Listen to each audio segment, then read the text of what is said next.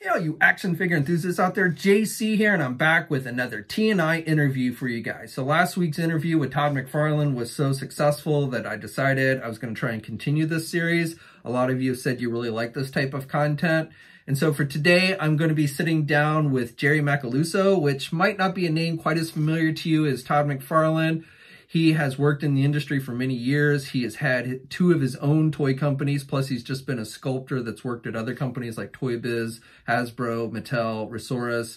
And then before he even got into the toy industry, he worked in Hollywood, working on such movies like Toxic Avenger 2, Darkman, and Spawn.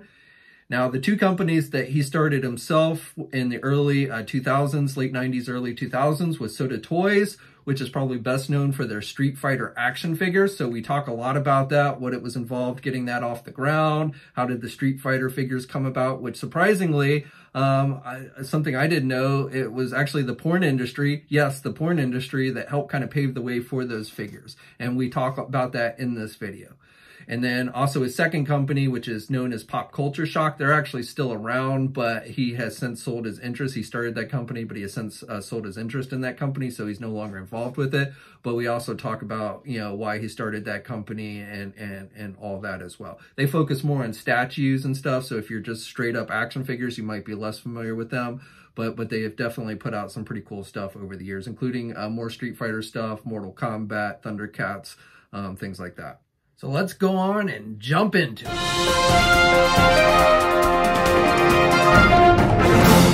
Jerry, thanks for joining us today. I really appreciate you taking the time to sit down and talk with us. You know, I know you've been working in the industry, both toy, and you previously worked in Hollywood. So, you know, I'm really glad that you sat down so that we could kind of pick your brain about, you know, all of that stuff.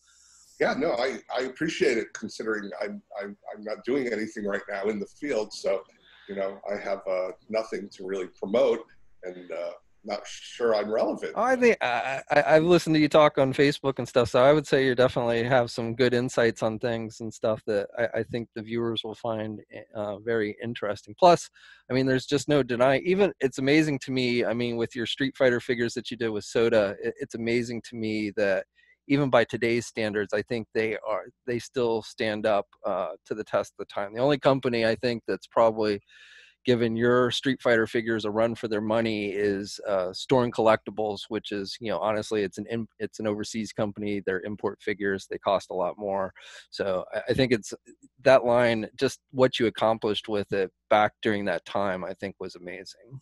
I appreciate that. And, you know, I mean, I have to give a lot of credit also to the people who were working at Sota at the time, like Will Harbottle and Alexi Bustamante and Adam Van Wickler and Jed Hay.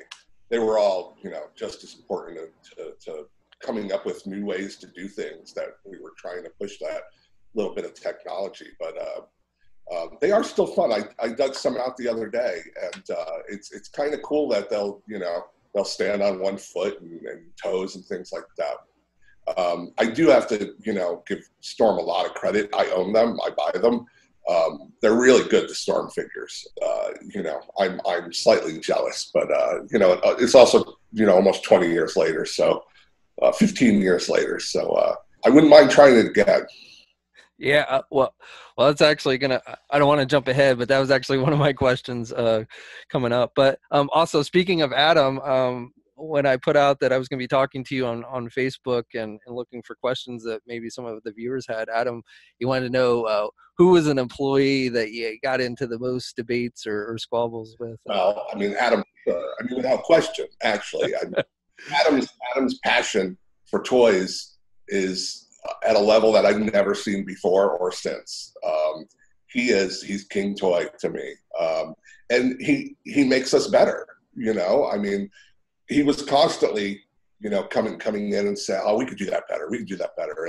And he has had fantastic ideas. And yeah, he was such an important part of it all. Now, do you find over the course of your time at Hollywood, which I want to get a little bit into, and in the toy industry, running your own company and stuff, was it difficult to put good people around you, or did you find that to be, you know, one of the easier tasks in running a small business? It was a lot easier back then to find good people, and honestly, I'm not sure exactly why. With PCS, it was a big challenge. We went through a lot of people before we found the right combination that gelled and all worked together and allowed us to grow and go to the next step. But Sota Toys was interesting because it was almost like fate wanted Sota Toys to happen, because no one was ever fired. I mean, Sota Toys, everyone we hired was amazing at their job, and there were never employee issues. I mean, Sota Toys it was like 5 years of heaven. It really was. Now, before you actually got into the toy industry, you worked in Hollywood. You did makeup and special effects, right? Yes. And how did you actually end up in that genre? I like all of us probably, I immersed myself in fantasy as a kid, and I loved Star Wars and everything else. But my favorite was Dark Crystal, and I saw a making of Dark Crystal, that was on HBO or something back in when it came out, and until that time, it never really clicked with me. I guess I was 12, maybe. But it never clicked with me that people actually made those things. I didn't know that was something people could do. So after I saw the making of the Dark Crystal, that was my obsession, was to figure out how to make this stuff. And then I discovered Fangoria and magazine and Cinefex and Cinefantastique. And I happened to, I grew up in Fort Lauderdale at this time, and I happened to see on the news that they were shooting a really low budget horror movie called Scarecrows. And so my grandmother contacted the news station and said, how, can I arrange for my grandson to go visit this movie? And I didn't know about any of this at the time. She was trying to surprise me, and arranged for me to go. And so I went, and I met Norman Cabrera, who was doing the effects on Scarecrows. And I volunteered to help for free. And so that was what I did. And I may have been 16 or just turned 17. And so I just started to skip school, and I would go to the Scarecrow's workshop every day, which was actually Norman's garage, I believe. Fangoria magazine, or Trauma, contacted Fangoria magazine looking for someone to do the Toxic Avenger. I had been sending photos to Fangoria magazine for a couple of years, and I think they printed a couple. And so they gave Trauma my contact info, and Trauma contacted me, and I think I was 18, and said, hey, come up to New York, and we want you to do the Toxic Avenger. And I was like, oh, and this is part 2. So I had already seen part 1, and I loved the first one. Jennifer Aspinall and Tom Lawton, I believe, did the original effects. And so they flew me up to New York, and I did Toxic Avenger 2 and 3. And from there, it was like, okay, well, I have to move to California. And both Rob Bottin and Steve Johnson said, well, if you come out here, we'll give you a job. And so that's what I did. I went out to LA as soon as I could. And it just kind of gelled from there. Working on Toxic Avenger, were you obviously it was the sequel, but were you kind of aware of the kind of following that movie would develop even years and years later, or was it just kind of a cool monster movie that you were working on at the time? Well, the original already had I don't even want to call it a cult following because it was a new movie. But it had a following, and Fangoria was pushing it really hard. It was a very popular movie, and I really loved it. It wasn't just because it was popular. It connected with me. I've always liked humorous horror films, even though I don't really consider Toxic Avenger a horror movie. It is kind of a horror movie, but I like Evil Dead 2 is my favorite movie. So I like funny with my horror. And so to be able to redo that makeup that I'd only seen a year or two before when it was released was super exciting to me as a kid.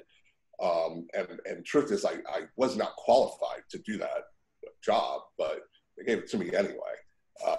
And you know, the direction was basically to turn him into a marketable character. So I started with the original design, of course, which is a fantastic design. And then I tried to make it more marketable. I don't know how else to put that, but I guess I succeeded because everything Toxie after that, whether it's the cartoon or whatever, they've always followed my design, not the original design. So that's kind of cool. Would you say Toxic Avenger was your favorite movie that you did work on, or is there another one? Well, throughout my entire career, my favorite thing was probably being the effects supervisor on the Weird Science TV show in the 90s. Everybody involved in that show was just wonderful to work with. It was truly collaborative. The budgets weren't the biggest, but they weren't too small either. I mean, it was, Alan Cross was kind of the father of that show, writer, director, producer on that show. And he's a huge nerd, just like us. And so I, and my partner at the time, Roy Canarum, we would just sit in the room and reference old movies and bounce stuff around and talk about Paul Blaisdell. Hey, can we make this monster look like this?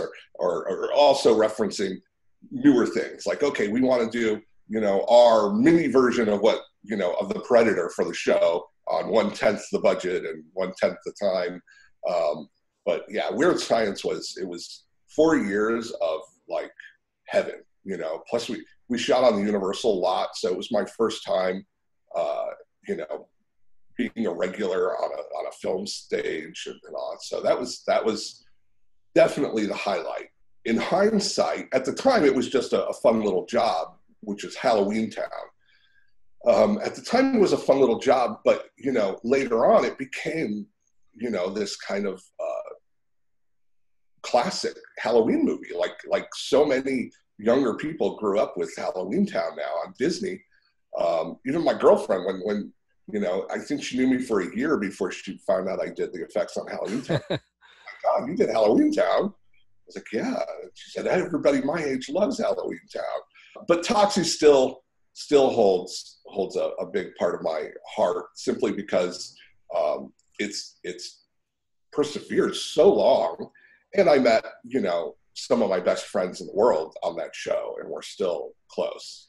Now, why did you decide to leave Hollywood and make the jump into the toy industry? Except for some really bright spots like Weird Science, Halloween Town, for the most part, my career was doing really bloody horror movies. Right.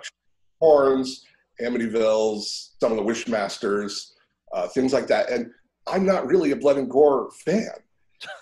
So, I have huge respect for Savini. When I was, 17, I loved him to death.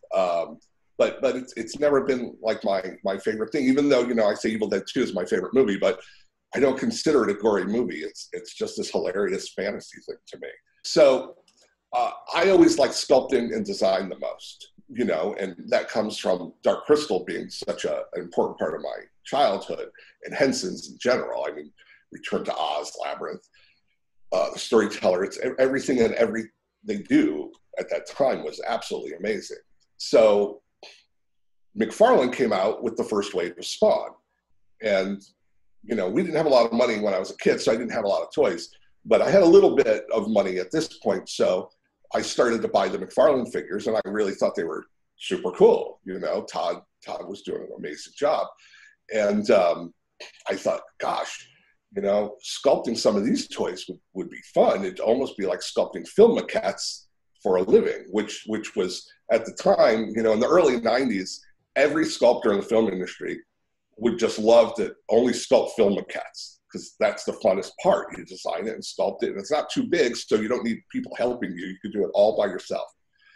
So I decided to just send pictures to the toy companies that were out there. McFarlane and ReSaurus had just come on the scene, and Playmates and all that. So Took a long time to find the addresses and the contacts, but eventually, I did. And so I sent photos to all of them.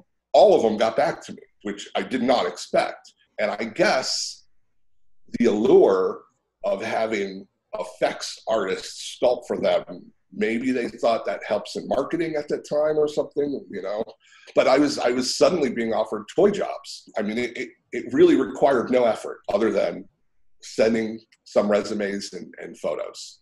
And then the jobs started coming in. And the crazy thing was, I didn't have a clue how to do articulation. I'm not an at all. And no one really, other than saying, hey, can you figure out how to do the articulation? And I'd say, yeah, I can figure it out. I mean, I was friends with machinists and stuff like that because of the effects company. And so we did. I mean, it took a long time. I mean, I think the first sculpture I did was for ReSaurus, and it was for Duke Nukem. And I forget the name of the character, but it was this big four-armed lizard guy with a Gatling gun for Duke Nukem. It was a decent budget because I thought it would only take a week. Well, it took 6 weeks because I had no idea how to do this articulation, and I was not about to show it to them until it worked. That was the beginning. And once that job happened and once they liked it, ReSaurus started funneling so much work to me that I had to start pulling our sculptors from the effects side of the company to this new little toy thing. And the thing was, the toy thing actually paid better. So everybody wanted to work on the toys. Nobody wanted to work on the effects stuff anymore. It got to the point where by 97, 98, the toy thing was bringing in so much more money than the effects company. And most of the effects company jobs were just not that interesting. It was another bad slasher movie like Uncle Sam, that I just wasn't interested in doing it at all, the effects stuff. So I decided to focus on the toy thing full time. And my partner Roy took over the effects stuff full time. And once I dedicated myself to the toy thing full time, it exploded. It was called Sota Sculpture and Design. It wasn't called Sota Toys. And Sota Sculpture and Design, I mean, I had 20 sculptors going all the time. We had so much toy work. I know you're credited for working at company or doing work for companies like Mattel, Hasbro, Toy Biz. Now, was that you specifically, or is that just your company was doing work for those companies? I was the only sculptor for probably the first year or so, maybe longer. But the first person I hired to sculpt, I believe it was Michael Norman, who then he was my key person at Sota Toys, or not at Sota Toys. He ended up being basically the head sculptor for Sota Sculpture and Design. And he left to go to Gentle Giant right before I started Sota Toys. So he had his hand in most things, but there are certain things that, at the beginning I did do myself. The Toy Biz stuff, Silver Surfer, Beta Ray Bill, I did those myself, that I did for those. I did some stuff for, I think it was Playmates, for the Batman movie with Arnold. There was a lot of stuff back there before I had anybody that I did do myself. The first few ReSaurus figures, once things got rolling, there was no way to do it all myself. So the sculptors that I hired at that time, to give people credit, so Michael Norman was probably the first. Alexi Bustamante was very early on. Eric Sosa, I gave him his first toy job. A bunch of people who are now names in the toy industry, considered top toy designers and sculptors. Now, how much direct input did you have on that type of thing, being you were kind of like an outside contractor doing these things? Was it just like they send it to you and said, make this happen? Or were you allowed input on how the figure was and appeared and everything like that? Or did you even have a choice of characters you could do, say for Marvel, could you pick the characters you want, or was it something they basically just assigned to you? Sometimes there was a choice of characters, but more than often, I would just take everything. I had a nice group of really talented people, so I knew we could handle it. And we were all young, and we were all willing to work 15-hour days, 7 days a week to make these cool toys. So I don't recall ever turning anything down, to be honest. It was that standard practice back then for the big toy companies to hire basically outside, bring in outside contractor type deals for their sculpting, or were you kind of a unique case in regards to that? The big toy companies, most of them had in-house sculptors, but they didn't have a lot.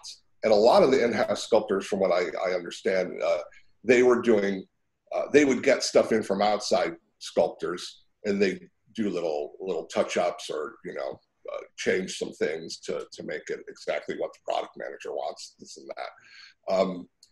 We would follow the art pretty closely. The place where they gave us freedom was to say, and this was because of Todd McFarlane, they would say, put as much McFarlane detail into it as possible. So the basic designs would all be drawn out in turnarounds, and then we would just trick out the details. Now, I could definitely see a company like a ReSaurus wanting that kind of thing, like the McFarlane style, but were you getting that same kind of feedback from the Hasbros and the Mattels and stuff too? Were they at that time really looking at the adult collector, or were they still more focused on the kids? Mostly focused on the kids. Toy Biz, which we didn't do a whole lot for Toy Biz. I mean, we did the Rise of the Silver Surfer stuff. We did some Lord of the Rings pieces, some wrestling. There's a few more, but Toy Biz was definitely not one of the bigger clients for us. Toy Biz was, tied in with Digger from Art Asylum. And so most stuff Toy Biz went to Digger. So we probably got the stuff that he was just too busy to do from Toy Biz. We did a lot for Applause. There was a company called Equity at the time, and they started doing a bunch of cartoon stuff, and including Scooby-Doo. So they had the Scooby-Doo license. We did a ton of that, ton of Scooby-Doo, and that all had to match turnarounds exactly. Anything that was really strictly child targeted had to match those turnarounds. But then, but even Toy Biz, like on the Lord of the Rings stuff, I think it wasn't 100% targeted to kids. So they allowed us to go in and put as much detail as we could on the Lord of the Rings stuff that we did. Obviously, you decided to go into business for yourself and start doing your own toys. And as I understand it, that's in large part because of Capcom and Street Fighter, that you were originally doing the sculpting for, I think it was Palisades, and for whatever reason that fell through. So you ended up doing it yourself. Can you kind of walk us through just like what it was like taking on as your own company, taking on a license like Street Fighter, and how did you decide to go the highly articulated route as opposed to the more statuesque McFarlane type figures? There actually was a stage for Sota Toys before Street Fighter where we failed. So I think it was '99. We got the license. This is so it was. I owned Sota Sculpture and Design. Michael Norman was the head of sculpture, and then Vince Adoni was basically the business, ran the business side. And they approached me and said, let's make our own stuff. We can't afford that, blah, blah, blah. They said, no, we'll start small with something, resin or something that's not too expensive, one little license. And they pitched me on doing Planet of the Apes mini busts. Vince happened to know the lady at Fox who handled Planet of the Apes. Her name was Kathleen, and super nice lady. And so he contacted her. And remember, this was before all these studios saw these collectibles as big money. Right. So she gave us the license for nothing up front. She said, okay, we like your guys' stuff. Go make some Planet of the Apes mini busts. And we did, and we prototyped them. We got a factory in China thanks to a couple people at ReSaurus who gave us some contact info, which they probably shouldn't have because their bosses wouldn't have liked it at the time. But I can't remember Ken Lilly or Jay and Chris Borman, but maybe three of them. But they gave us a contact at a factory in China. And so we got these mini busts made, and they didn't sell at all. Nobody bought those Planet Apes mini busts. I think we did an entire run was like 800 pieces or something, split up between 3 SKUs. So, you know, I lost money on that, and I was like, okay, we're not doing this anymore. So that was the first venture. And so then it was a couple years before Mark Mostman contacted us about taking over Street Fighter. So what happened there is, well, I don't actually know the story on Palisades end, other than Palisades was doing the project. We were going to sculpt on it, and something didn't work out. And Palisades and Capcom, their deal fell apart. And Mark called me and said, "You were going to sculpt these anyway. Why don't you just make them?" And I said, "You know what that costs? I don't have that kind of money." Right around when that conversation happened, I guess I skipped something, which was the Adult Superstars action figures. The Adult Superstars was able to fund the Street Fighter figures. Wow. If it wasn't for the money from the Adult Superstars, no way could we have afforded to ever try to make Street Fighter. Yeah, I was going to ask, how did you end up doing action figures based on porn stars? So my girlfriend at the time was a porn star, and she was friends with Jenna. And I had become friendly with Jenna's husband, Jay. And we were at dinner, and I pitched her, you know, just doing one figure of her. And the inspiration was actually Claiborne Moore's stuff, because at that time, Clay was doing just amazing female action figures. They didn't really have articulation, maybe, you know, a couple swivels at the shoulders, but they were really beautiful, and they were this wonderful combination of I don't know if cartoony is the right word, but they weren't completely real, but they weren't like super cartoony either. Clay's just amazing. I could never say enough good things about Clay. So I was so inspired by that. I thought, wow, what if, you know, we have a Jenna figure that looks like one of these Clay Moore figures, same scale and everything else. So at dinner one day, I just pitched it to her, and she was right into it. I mean, there was no further conversation. She's like, yeah, let's do it. So we worked out a deal, and I thought, okay, this is just one figure. I can figure out how to pay, because steel tooling in China and all, it's very expensive. Right. I figured out how to pay for that one figure, you know, not a line. And that one figure, it's funny because I had a very clear vision of what I wanted. I wanted to like Clay Moore stuff, but Jenna kind of pushed it into a little bit more of a cartoony direction.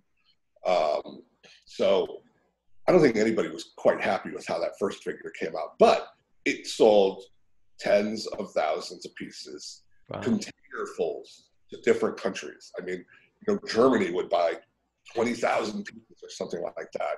And we priced it super high too. It was a $20 figure when other collectible figures were 12, I think, at that time, 12 maybe. So we were super expensive, but it sold like crazy.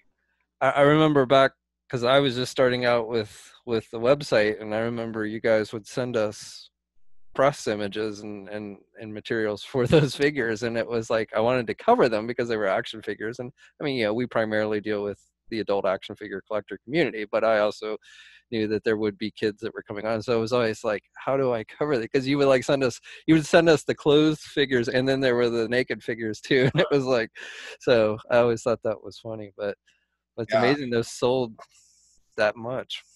Sold like crazy. And of course, you know, as with a lot of successful businesses, there was luck involved. It was the right thing at the right time. Jenna got her e-show. I think she got her e-show right after we did this deal, even before the figure came out. So, you know, I mean, nobody knew that was going to happen. She was already famous, but nobody knew she was going to become like a really famous, like a real celebrity. And she did. And you know, I believe Jay Leno had the figure on the Tonight Show. I know Stern had it on. Stern wanted to do me, and I refused to do it because I was like, all he's going to do is make fun of me and make me feel like an idiot. So I didn't do it.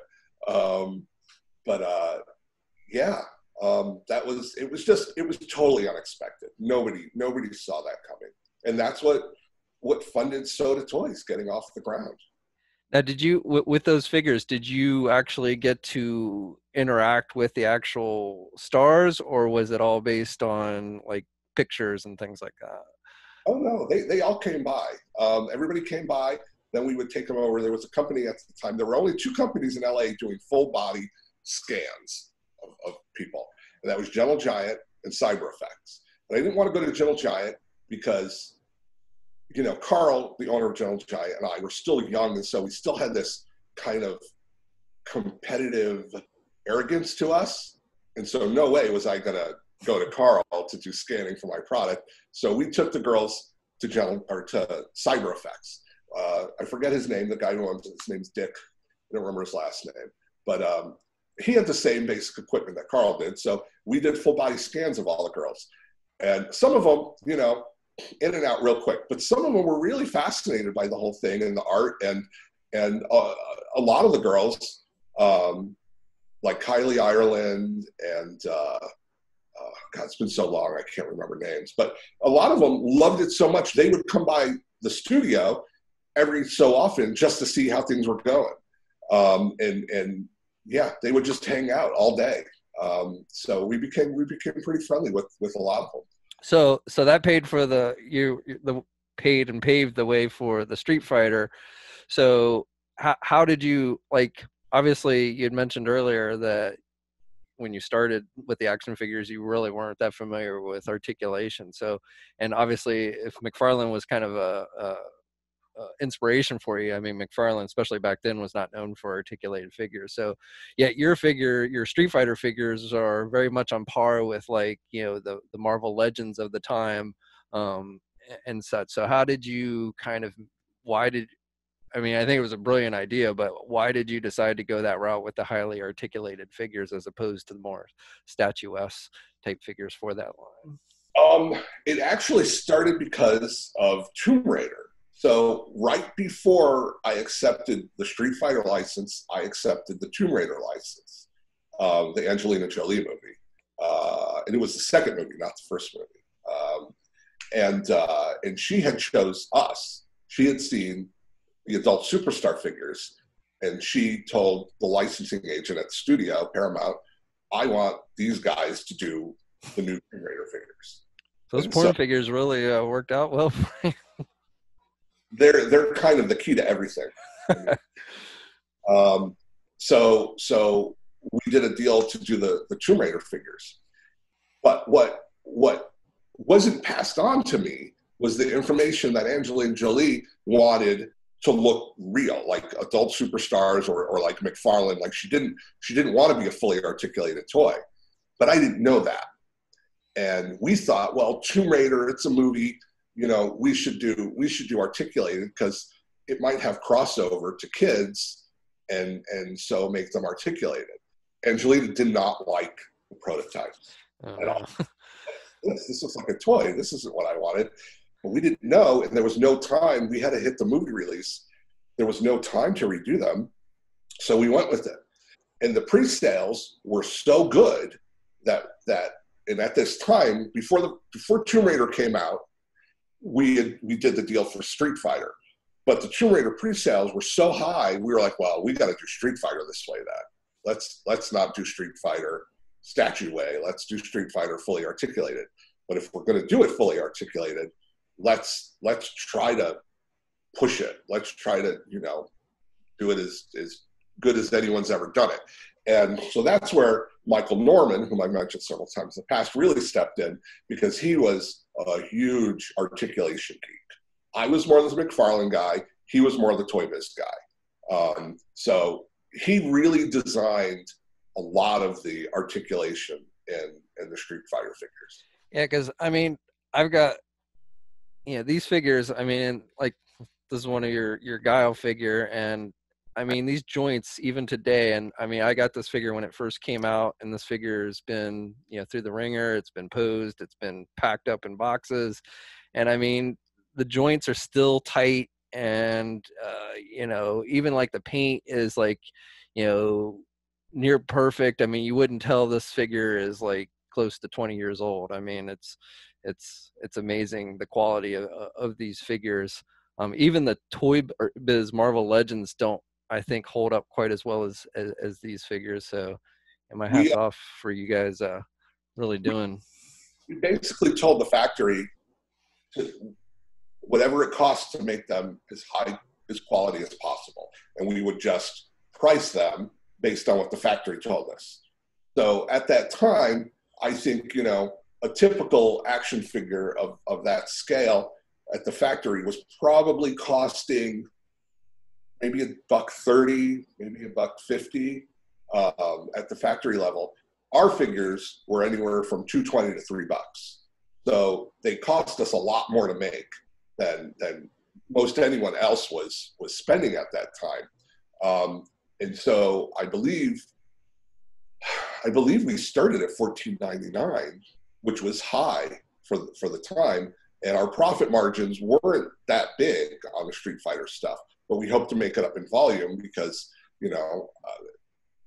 we thought, we were really going to inject some life into the license. Well, I think you did, because there have been companies before you guys and after you guys that have tried to take on the Street Fighter action figure license, and I don't think, other than Storm Collectibles, which is an import company, I don't think anyone's been successful in doing that. Even NECA Toys tried to do Street Fighter for a little while there, and I don't think it worked for them that well. So it was just I know everybody knows Street Fighter, so obviously Street Fighter is a well-known name, but I'm not sure that necessarily translates to action figures. A lot of times properties like that don't necessarily always transfer to popular action figures, but just like I said, the quality and everything. And I don't remember them being that much more expensive than, say, like a Marvel Legends, maybe a little bit, but I don't really remember. Maybe I'm just by today's standards thinking today's standards, but I don't really remember them being way overpriced over what your competitors were doing at the time. Yeah, I think it was only a couple bucks, but at that time, a couple bucks was a big deal, especially to retail, because I remember, retail pushing really hard. And I remember us meeting with Toys R Us, and Toys R Us wouldn't carry them unless we brought the price down. But our margins were already too small. We couldn't bring the price down because of how much we were paying. So that's why they never got to Toys R Us. Part of the reason the thing was a success is Capcom let us do our thing. It was a company full of very talented people who all loved Street Fighter, all loved action figures. We're collectors ourselves, and Capcom just let us do it. They really didn't butt in at all. So that was a big key part of it. You mentioned NECA Street Fighters. I know that, when Randy and those guys did Street Fighter 4, Capcom was just, it was their baby, the new game, and they were just very nitpicky about what everything had to be. And I think that was a part of reason why the line didn't go on too far. Yeah, I was going to actually say, I've heard a lot of, I don't want to say horror stories, but a lot of people have had to deal with the Capcom licenses, say that it's not always the easiest company to work with, but you seem to have had a much better relationship with them than. Yeah, because I believe I'm the longest, I don't have it anymore since I sold PCS, but I believe I've held the Street Fighter license for the longest amount of time out of any company. And I made so many Street Fighter products that Capcom generally left me alone a lot. It started to change when Street Fighter 5 came out. They started to get super nitpicky even with me at that time. And that resulted in certain products not being what I wanted them to be. But it's their property. I can't, how bad can I argue with them? They own it. Now, you had a few other properties that it's Sota that you tried to get off the ground that, I know, in particular, Micronauts was one that you were really hopeful was going to take off, and unfortunately didn't seem to. And then even Darkstalkers was another one that I think a lot of people were looking forward to, and of course didn't actually end up getting released. What happened with those? Why did you hit Sota such snags with those particular lines? So Micronauts was my passion project. Micronauts is my favorite thing in the whole world. I've got an armful of Micronauts. I own every Micronaut ever made. I have there's only 2 mint in box USA Ampzillas in the world. I have one of them. It's my thing. I love Micronauts. And so Ken Abrams, whose dad is Marty Abrams, who was Mego, and basically, released the Micronauts into the U.S. and created my childhood. I became friends with, I don't remember how I became friends with Ken, actually, but, he knew my passion for Micronauts, and he wanted to see Micronauts come back, and so did I. So we did a deal, and we basically developed cost no object Micronaut prototypes. We were like, okay, let's just do what we think are the ultimate Micronaut figures that stay true to the past, but still bring them a little bit into, bring them into now. Let's give them McFarlane detail, but Toy Biz articulation. Let's just try to reinvent action figures. Whether we succeed or not, whole different question. But that was our intent. And we worked on those things forever, revision after revision, not because anyone was asking us to, just because we wanted to please ourselves. And when, we showed them at Toy Fair, the reaction was fantastic. Even Toys R Us was in. They were like, okay, we're in. Then we got served with a lawsuit from Japan, from Takara, who, I'm sure most of your viewers will be familiar with Takara, Microman, right. With the genesis of Micronauts. So Takara was suing, saying that Marty Abrams had no right to be able to license to us the Micronauts. And, we're a small company. We can't fight a giant Japanese company in a lawsuit. We don't have that kind of. So our attorney said, just drop the line. Marty said, don't drop the line. We'll pay your lawyer fees. And I was stuck between that. I was stuck between our attorney saying, no, drop it, and Marty saying, I'll pay the lawyer fees. Turns out I should have listened to Marty. I listened to my lawyer. We dropped the line. A year later, maybe a little longer, Marty won the lawsuit. So, but maybe it was 2 years later, because by that time I was selling my share of Sota Toys. Right. If I was still Sota Toys, I would have picked it back up and kept going at that time, even though Marty was pissed at me. But you gotta listen to your lawyer. What are you going to do? So the new owner of Sota Toys just didn't want to Cool with it. Cool with it. He didn't care about Micronauts. Micronauts was my thing, and that leads right into Darkstalkers, because it was the same with Darkstalkers. It wasn't that I canceled it. I think Darkstalkers would have done fantastic. The new owner of Sota Toys canceled it. So that's what happened with Darkstalkers. Those prototypes for Darkstalkers were some of the most amazing prototypes I ever saw in my life. And, other than being the art director, I can't take credit for them. They were Will Harbottle's baby, who now Will is one of the top sculptors at Sideshow, maybe even the head of sculpture, I don't know. But that was Will just, I knocked that out of the park. And then Kat, his wife, painted them, and she's like the best painter in the world, I think. So yeah, they just kicked butt on those Darkstalkers figures. Now, why did you decide to sell off your part of Sota Toys? I mean, it seemed like Sota was kind of at the top of their game, and you seem to be enjoying yourself overall. So why did you decide to kind of get out of the game at that point? Well, here's where my mentioning of our attorney comes into play, because our attorney was also my business partner. I was the key to all the art side, and he was the key to the business side. The business side wasn't going as well as I thought it was. There were a bunch of issues. 15 years ago, so I don't remember the details. So we were not getting along anymore. He was complaining that I was spending too much money, and we needed to tighten our budgets and be more like other companies. And I was young, arrogant, and I was like, we're not going to be like other companies, and why even bother to do it? If we're not going to be the best. And he's like, well, because then we have to pay our mortgages and stuff. That's why we're going to. But I didn't see things like that. You know, I was still in my, I don't know, what was I, 35 maybe? I was also producing a movie at the time. So, you know, I'm also thinking, well, I don't need this hassle. I'm making a movie and I'm going to make more movies. And, you know, my partner's being a jerk, blah, blah, blah. The truth is in the middle. Gotcha. Neither were right. Neither were wrong. The truth is in the middle.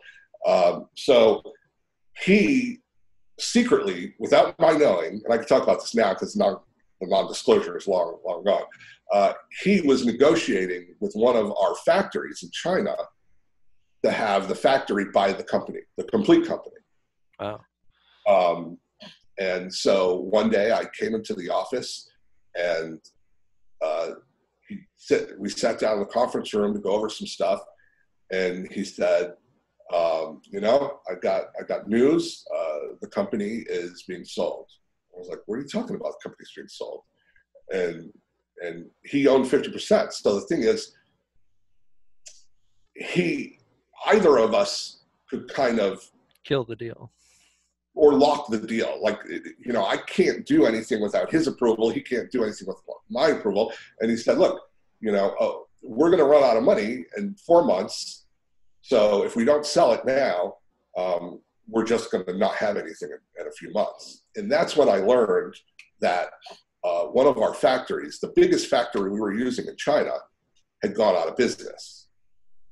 And we didn't know. He didn't know either. I don't want to blame him. That my partner didn't know either. We found out way later because they were placating us when we were asking, or he was asking for updates. They would say, oh yeah, we'll get you some pictures next week. And this went on for months and months and months and months.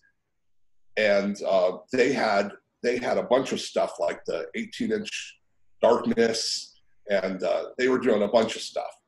So he knew before me, but not that much before me, that there were all these problems in China. And the same factory screwed other companies over too. They are one of the factories that helped put Palisades out of business. They're going under because we were both in the same factory. I basically felt I had no choice but to sell it to the Chinese company that owned another factory we were working with. They didn't want me or him to have anything to do with it. They just, you know, wanted to get their foot in the door with all these distributors and stuff like that. So I agreed to sell my half. So I guess you weren't too surprised that shortly after that, Sota basically was no more? I don't know if I was surprised or not. On one hand, I guess I was surprised because why buy a company if you're not going to use it? Right. I still don't quite understand why they bought it they changed the Street Fighter line, which was successful, to something that was different. It surprised me that they changed everything because our sales were fine. The products were great. The sales were fine. The problem was twofold. One was the factory going under, and two was Tower Records and Musicland both going bankrupt at the same time. And they owed Sota Toys hundreds of thousands of dollars, not quite a million, but close to $1 million between the two of them. So yeah, I don't understand why they didn't continue with the lines that were successful. The Lovecraft line, there were 3 characters in the Lovecraft line. You know, only the Cthulhu really sold. But the Cthulhu, it was selling like crazy, and it was something you could have sold every year because it's not licensed, it's iconic, it's evergreen. Every year, you know, for Halloween or whatever, you're going to sell 10,000 Cthulhus. So why not keep making them? It was just, the whole thing was bizarre, and I've never quite understood what happened behind the scenes after I sold. Well, so then you obviously took a little bit of a break, but then decided to get back into things with Pop Culture Shock. So what was the thinking there? And obviously you kind of changed gears a bit because instead of doing action figures, you really focused on the statues. So what brought you back to the business, and then why did you decide to go the statue route as opposed to action figures again? I thought I was done with the toy business after Sota. the one movie I had made, I had produced, Night Skies, was done, and we were lining up funding for some other movies. And I thought that's what I was going to focus on. But two things happened. One, the funding for the other movies kept getting delayed and delayed and delayed. And I didn't make, I didn't get rich off of selling soda, but I was able to live a couple of years, without working, trying to get these other movies done. But eventually, I started to think, well, I'm going to have to do something for money. What should I do? And at the same time, Mark Mostman contacted me and said, again from Capcom, right? Yes. And Mark was like, why don't you do Street Fighter statues?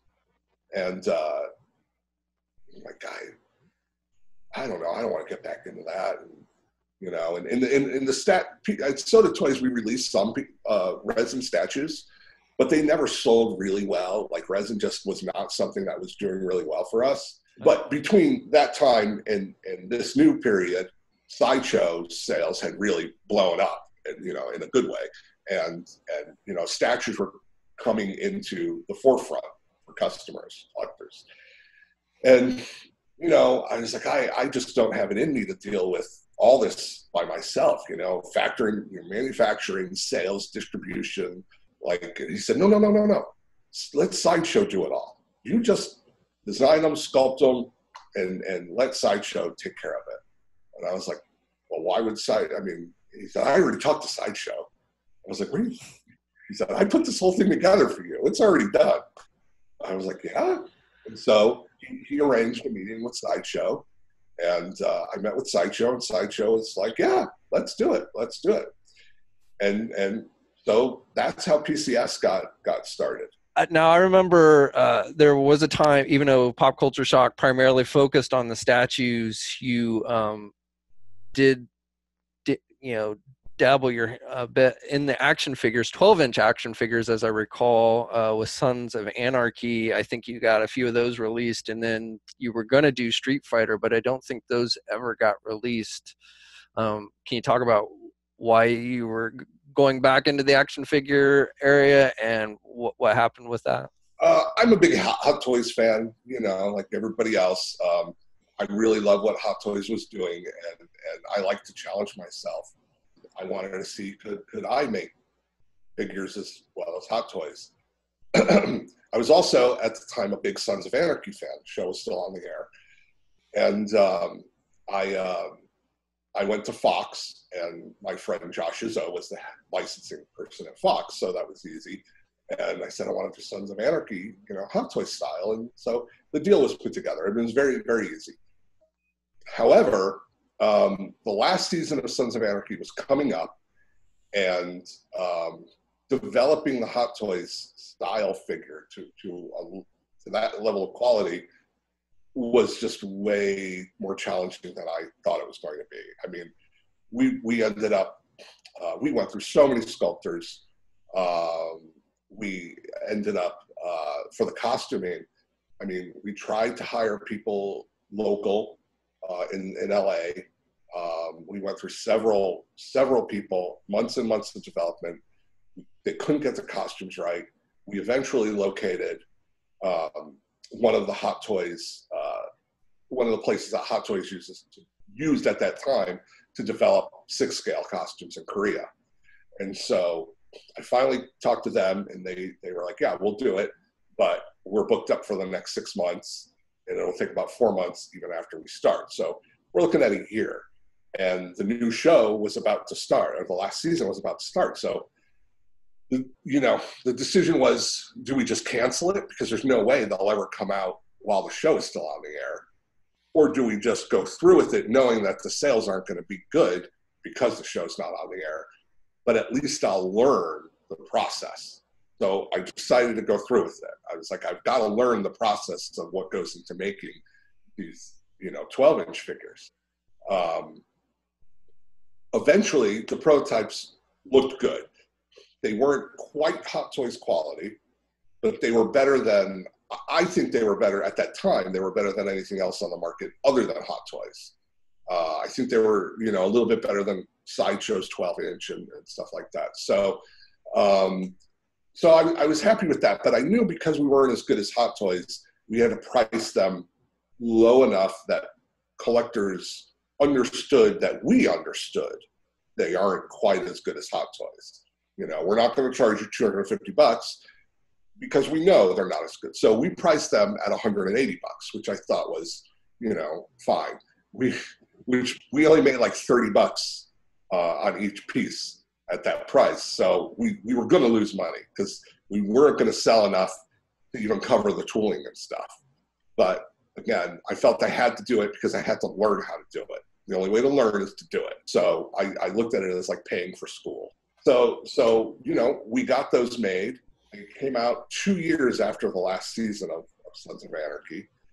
They didn't sell well. I think maybe 500 of each character. So they'll probably be worth money someday. So that's a pretty low run.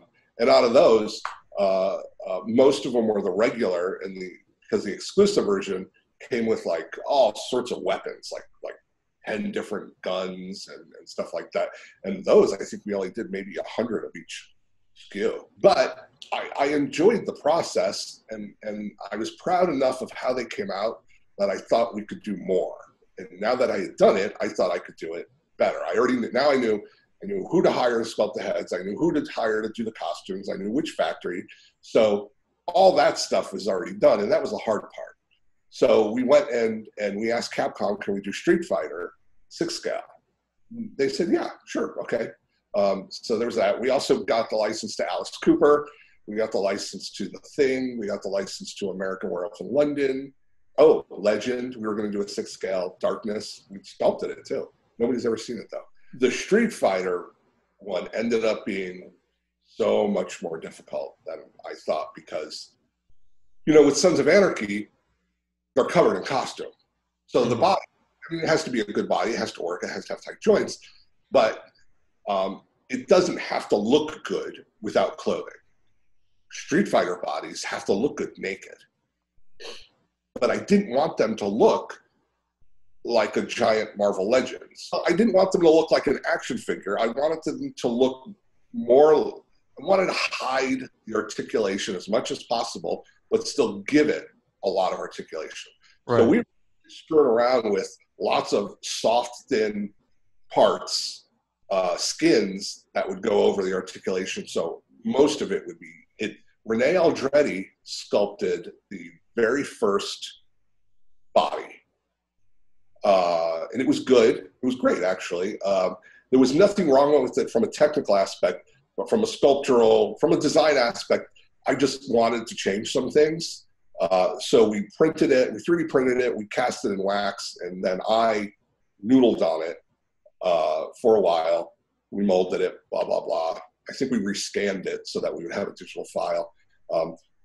Then started this very long R&D process of trying to hide the articulation better. So we would 3D print it, move it around, redesign some stuff, and you know, it went on for years, for like 2 years. Yeah, because I remember you had some prototypes on display at one of the conventions, San Diego or something, one year with the right.